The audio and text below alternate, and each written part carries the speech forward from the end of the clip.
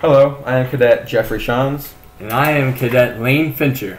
and this is our steganography program, creatively named StegoApp.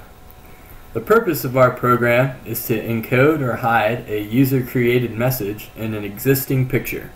Also, our program encrypts your message before encoding it, so that even if someone does find the message within the image, they would not be able to read it.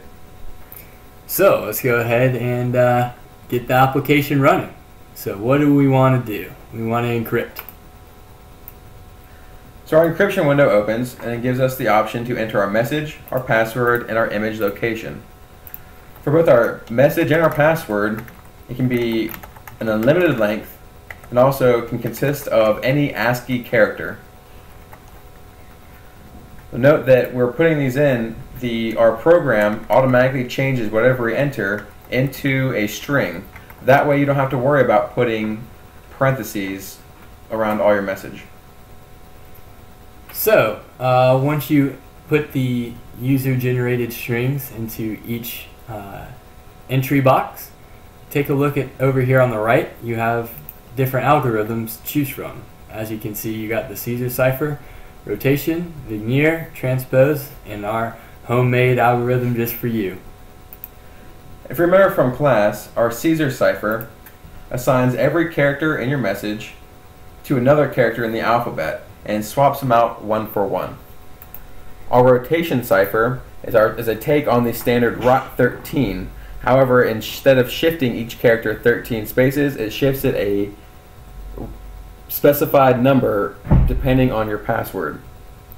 Our Vignere cipher, very similar to the Caesar cipher, but more complex, uses a matrix of randomized characters instead of just a single string of randomized characters like the Caesar cipher does. Our transpose cipher reverses different segments of your message multiple times, changing which segment it reverses each time. This will yield a seemingly random string of characters. Finally, our homemade cipher is a mathematical algorithm that changes the characters in our message depending on the value of your password. So now that we have everything that we want, let's go ahead and run it. Keep your eye over here on the project folder. So as you can see, we got a new volcano picture, renamed Volcano 1. This is the original picture here, and this is the picture with the encrypted message.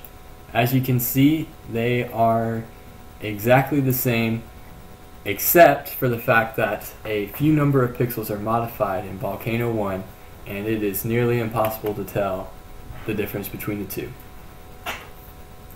So if we go ahead and close out of here, we'll go back to our main menu and we'll click Decrypt. One of the cool features about our program is that before encoding the message into the image, it adds a fingerprint to the picture. Our program can decipher this fingerprint we want to decode, and it will tell the program which decryption algorithm to use. That way you don't have to put it in again if you forget or if you just don't know. So we'll go ahead and add our password in again, and we'll put in our image location. And when we press OK, it should spit out our message. Now looky here. It's our hidden text box. This is your hidden message. This is my message. So as you can see, this lines up perfectly with the initial input. And if we go ahead and close out of here, that's our application. I hope you enjoyed our video, and we'll be, I don't know what else to say. We can crop this out, I guess. Thanks for watching our video. We'll be here all year till lesson 40. We'll be here all week. Alright. Yeah. Let me stop this. So that's our application. Thank you for your time and your attention. And we'll be here till lesson 40. Thanks. Want to take the list or what? I'll just Oh, yeah, say that, or we're just gonna. Oh. Hold on. Part of the prompt for submitting this sneak peek video was that we had to provide a list of function or features that we wanted to add to the program before the final submission. One of the biggest things we really want to do with this program is implement a public key and private key infrastructure. This would allow us to send out a public key to anyone, and they would be able to encrypt a message, but we would only be able to decrypt it using our secret private key.